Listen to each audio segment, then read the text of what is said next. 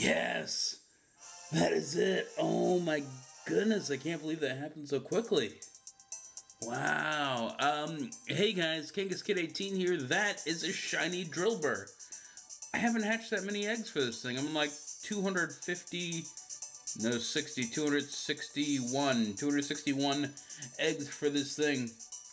And it looks great. It's got these like purple markings and it's got a nice blue nose. It's a great looking shiny. I don't know what else to say. Really excited to have it. Like I said, not a whole lot of eggs for this one, and I need to keep my luck going on like this. This is pretty great.